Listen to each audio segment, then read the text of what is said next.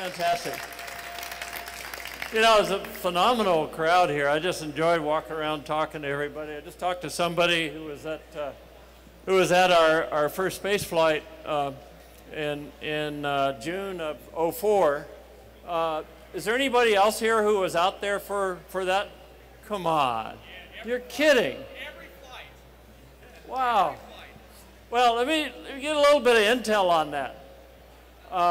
I started a development of home-built airplanes a long time ago. I flew my first one. In fact, you're going to see videos of the very first flight testing of the Very Vegan, which was done when I was working for Jim Beatty in Kansas in '72.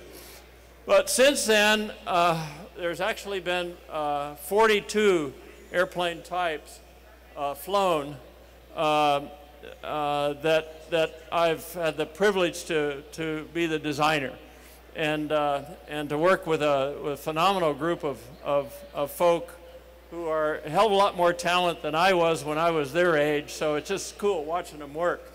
And there's several of them here. In fact, you guys are working for Scaled. Come on, we've got a few. Is that all? We only have like 6? Okay, that's good. But anyway, I want to tell you something about that flight, and that's really my best memory of everything that we've done is that event, because it was very special. All of these airplanes are generally, whenever we're doing a flight test, certainly a first flight, whenever we're doing anything that's envelope expansion, we always do it very quietly. And that is because if something real bad happens, then you never find out about it, right? But anyway, that day, the June the 21st of '04, was the first time that we actually invited the media and the public to an envelope expansion flight test. That was the very first time, and the only time. You know, the X-Prize flights, they weren't envelope expansion. We were just doing the same thing with a heavier ship. So that was a very special thing. My sponsor was intent on having the media there and having the VIPs there, but was not interested in having the public there.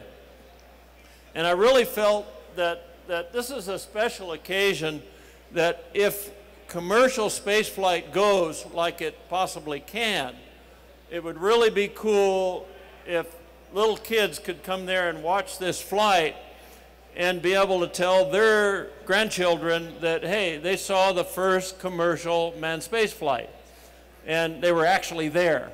You know, like people that were there in Le Bourget when Lindbergh flew across. You know, that was a big thing for them. So anyway, we invested in that and got the security and the toilets and the parking all set up and whatever, and we invited the public in.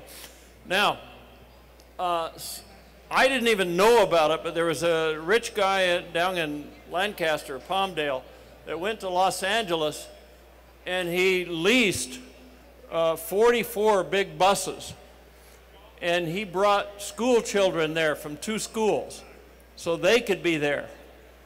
And that was really cool. I mean, the reason I mentioned that is all these kids around here. That was very, very important to me to be able to kind of have someone there for something that was expected to be historic. And hopefully, if there is commercial space transportation in the future, I'm talking about non-government stuff for people to fly, that they'll look back on that and say, hey, I was there, and that was cool. Okay, this talk, I really haven't decided what to say. I wanted to kind of look at your eyes and let you kind of give me feedback. So give me some feedback during this next half an hour, and we'll see how it goes. And I'll try to give as much time as I can for Q&A too. But what I've done here is I've dug out a bunch of old pictures, and we also dug out a bunch of old videos. The videos you're going to see were taken by 8mm cameras, okay? Back in the 50s, we had we had 8mm movie cameras. Well, they'd only take about a minute of video, or excuse me, of film. Footage. Buggy whip, film, same thing, right? But,